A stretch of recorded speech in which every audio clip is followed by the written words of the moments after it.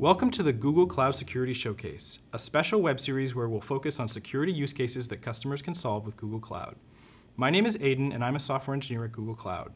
Today, we'll be walking through one of the top questions we get from customers: how can I isolate my containerized workloads? Containers are a great way to deploy and manage applications, but they don't always provide the level of isolation that we need. GKE Sandbox is a feature that can help provide defense in depth for untrusted workloads. It provides an isolated execution environment for each container, similar to a virtual machine, in order to help prevent privilege escalations and container breakouts. In this demo, I'll use GKE Sandbox and other features like network policy to isolate some container workloads. To get started, let's create a new GKE cluster. When creating our cluster, we're going to ensure that we have network policy enabled. Network policy allows us to control what network resources pods have access to. While GKE Sandbox can provide defense in depth, a good network policy is critical for isolating workloads on the same cluster. We'll also enable workload identity, which is the security best practice for authenticating GKE workloads to Google services. Workload identity helps us implement the principle of least privilege across all our containers. This will take a couple minutes, and we'll come back when it's ready. Once the cluster is created, we can now create a GKE Sandbox node pool.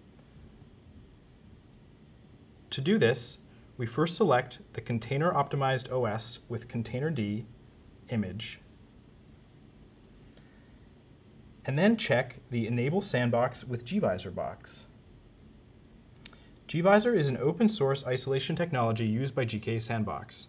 It provides a user space kernel to intercept system calls, reducing a container's interaction with the node and the attack surface.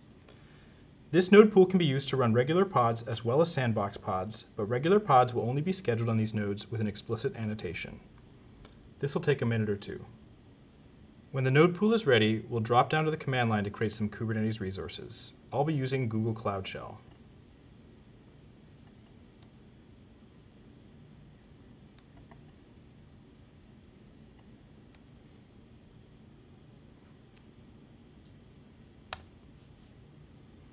The first thing I'll do is create a separate namespace for the sandboxed applications. Namespaces are a great way to organize related services and can provide some security benefits. I'll call this namespace Sandboxed.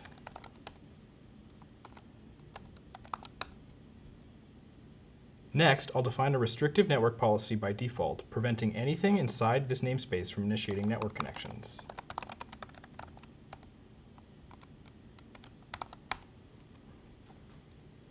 Now let's deploy a sandbox pod.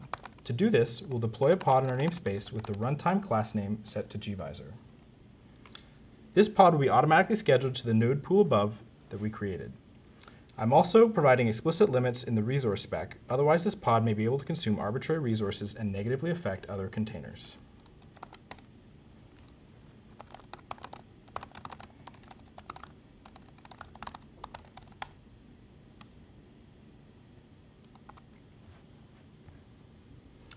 To validate that the pod is sandboxed, I'm going to run kubectl exec to start a shell in the pod and inspect the execution environment.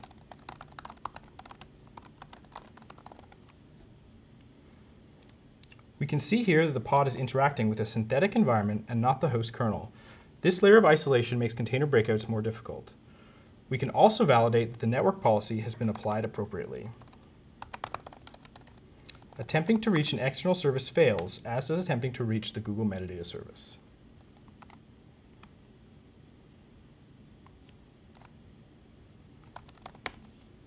Finally, I'll expose a sandbox service via an ingress. Here I'm deploying an auto-scaled Nginx group with an ingress configuration. These will be scheduled onto the new node pool and can be accessed publicly just like normal pods.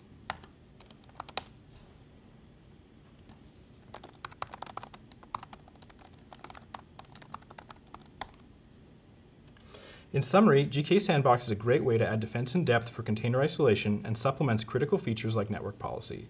Check out the link to learn more. Thank you for tuning in. Please visit cloud.google.com/security for more content from Google Cloud experts.